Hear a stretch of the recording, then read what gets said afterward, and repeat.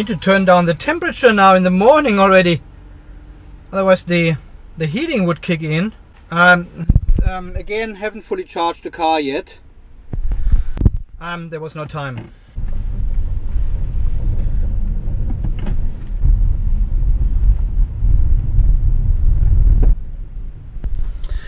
And welcome back to another episode of Unplugged TV. Yet another episode of the Outlander PHEV here in sunny, hot Australia. Look at this beautiful weather.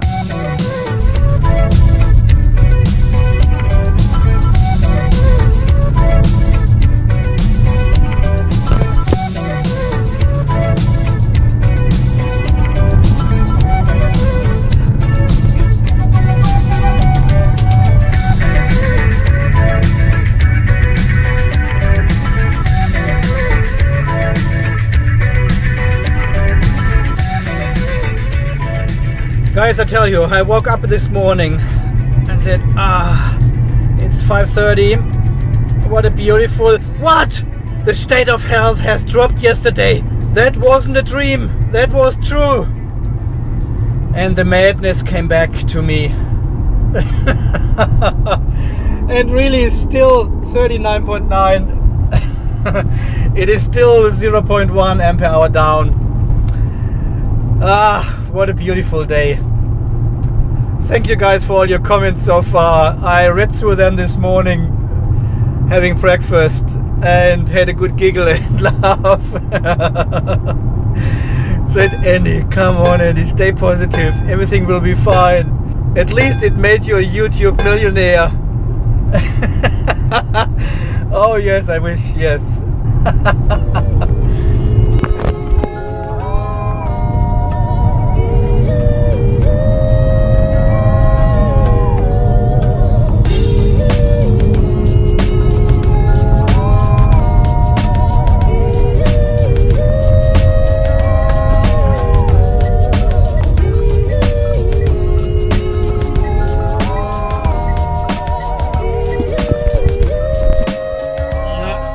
We've used 29.3 kilowatt hours on the last kilometer in the car. I guess this is because the engine is still cold and we are just using more energy because it's cold. Actually, I'm driving like an idiot. And here we go on the highway.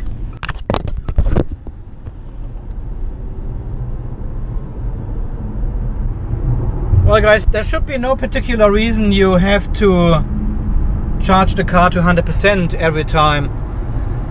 It doesn't say anything in the manual, of course, and I say this all the time.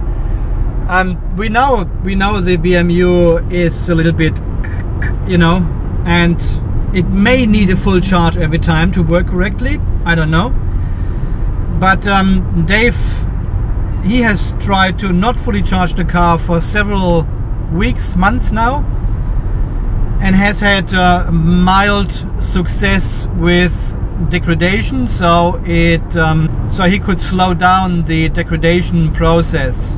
Well, when I say degradation, I mean the crooked BMU. So, and of course, with a good BMU, with a good code and software, it should not make a difference if you charge fully or if you only charge partly. I know even Tesla recommends to fully charge from time to time to tell the software what is the top. What is going on here? What is this guy doing? Jeez, what is he waiting for? There's an acceleration lane on the other side and he's blinking already and wants to merge onto the highway with about 25 kilometers per hour. Idiots. Yeah, Tesla, brilliant software, brilliant BMU. It calibrates itself once you charge to 100%. It knows what the top capacity is of the battery and learns from that and recalibrates just itself. Not possible in the Outlander PHEV. The BMU is not learning, is not calibrating itself, is not doing... I've got the feeling the heating is on here. Yeah, the PHEV is not, the PHEV's BMU is not doing any of this. So it should not matter if you fully charge or only partly charge. But who knows. And one question was because of the 105% it shows here. The 39.9 ampere hours showing in the dog. This is the state of health coming from the BMU over the CAN bus in the car. This is what the BMU knows about the capacity. The percentages are not coming from the car. The percentages are being calculated by the dog. And the dog uses 38 ampere hours as the 100% to calculate the state of health. And then it calculates the state of charge from these 40 ampere hours. So 40 ampere hours is 100% state of charge.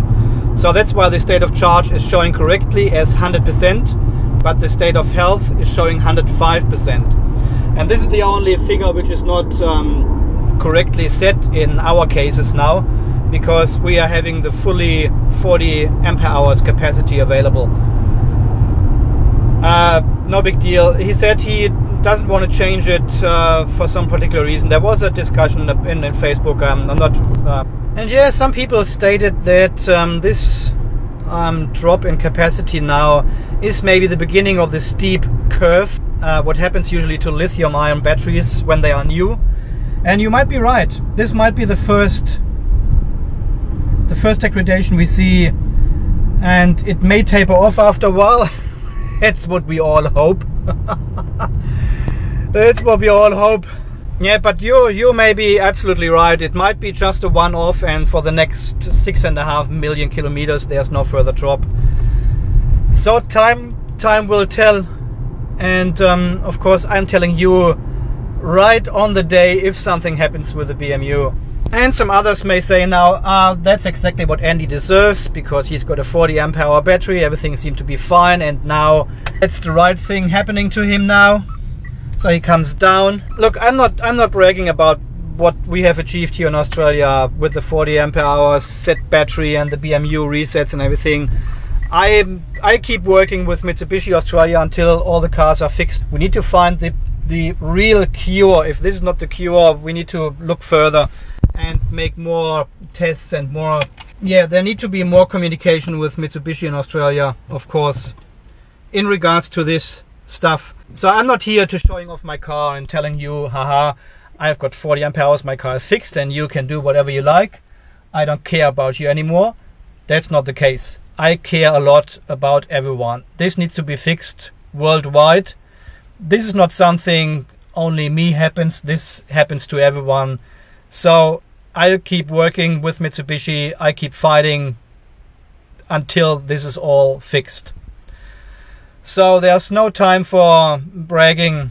We just need to keep working.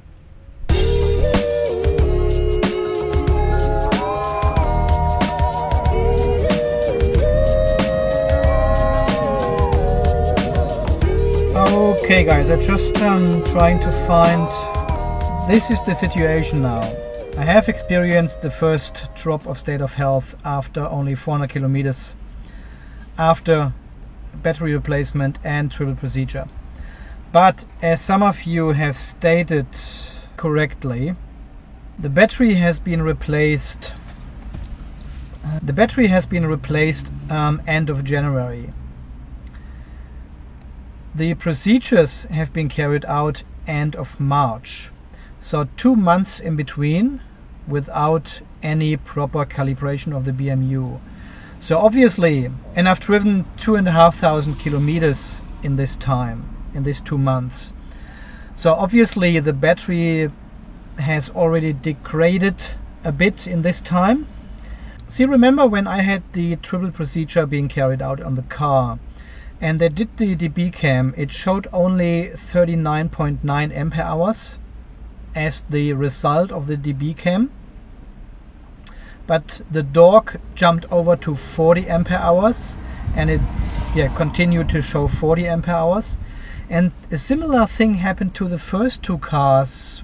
What we know about is they showed over 41 ampere hours. One showed 41, I think Hunter's car showed 41 ampere hours. But the BMU always showed only 40 ampere hours after the triple procedure. So I was wondering, because my one showed only 39.9 ampere hours after the procedure and not 41 as the other cars, and we all got the same battery model, but my one has been driven for 2,500 kilometers and it may have already degraded, and the DB cam picked this up and showed only the 39.9 ampere hours instead of 41. So who knows? Maybe the battery capacity has gone down by 1.1 ampere hour already. It seems a lot to me. It seems a lot. And then the other question is, if I have driven 2,500 kilometers already, and then they did the reset, the smoothing, and the DB cam on it, how does the BMU knows about these 2,500 kilometers? Yeah. It can't take them into account, because you're right when you're saying 2,500 kilometers what I've traveled before the triple, and then another 400 kilometers until it dropped to 39.9, which makes 2,900 kilometers all in total traveled. But how does the BMU know about these 2,500 kilometers before the reset? Because remember, when we do the reset, it resets all the information of the BMU. It can't remember anything, so it doesn't know. So this is a little bit unclear. Because we do the reset first, so we wipe the whole memory of the BMU, and then do the DB cam, which determines the state of health of the battery, which was 39.9 ampere hours when they did it. But the dog always showed, or the BMU always showed us 40 ampere hours for some reason. And I don't know why this is. And this is the same with the other cars as well. They showed, the DB cam showed 41 ampere hours, but the dog or the BMU showed only 40 ampere hours as maximum, as 100% capacity. So there is still a lot of speculation happening in this field. Well, as I told you before, the next weeks and months will be interesting. If I don't have another drop in the next 2 months, which may be another 2,500 kilometers, that'll be fine. If it drops every 400 kilometers now, Mitsubishi is in deep shit. I mean, they are in deep shit anyway. If it drops again in a relative short amount of time and kilometers traveled, well, I would probably say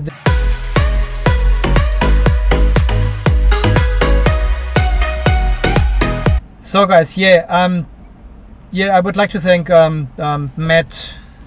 Yeah, so Greg Shaw said something like, Andy, have you considered that you had the triple procedure applied to a new battery which has several thousand miles on it, and the BMU could not be rebalanced to its true value? And this is exactly what I said. It might be the case that the DB cam already shows a degradation of 1.1 ampere hours over the amount I've driven. So yeah, that could be the case, Greg. Thanks for your comment. The same to Yui. Hi Andy, I somehow remember that your battery is 39.9 in yellow card after triplet procedure. I was wondering a bit at the time. Might that's the reason for the battery returns to its true state of health now? And yeah, exactly the same reason as I explained before. It could be absolutely the case. So thanks for your comment, Yui. And Newton Hislop said the same. Just a thought, Andy, you were one of the earliest to get a new battery in January or February. You have thousands of kilometers since then on his battery. The triple procedure was only very recent. Your battery matches everyone else's. Yeah, and again, this is the same hint you gave me, Newton. I'm saying the actual battery swap was a while back to the procedure. And Andrei said the same. Did you drive more than 400 kilometers since the battery replacement? Why do you keep saying 400 kilometers only? You should count from the battery replacement, not from the software reset. Again, that's the right answer probably. Yeah, Matt from California said as well, Andy, how many kilometers since your battery was replaced? Wouldn't that be the reference point you should be comparing against rather than 400 kilometers only? And that's potentially exactly what we are seeing right now. So again, thanks for all your comments on this video, and probably you're right with what you are saying. I should have counted from the day of the battery replacement, and 2 months later the DB-Cam has made the BMU aware this is a 39.9 ampere hour battery only, because I've lost already 1 ampere hour during my driving, which would be a lot. But again, it might be the steep. I'm repeating all this shit. Okay guys, so far this little morning and lunch break video again. Thanks for watching, thanks for your support.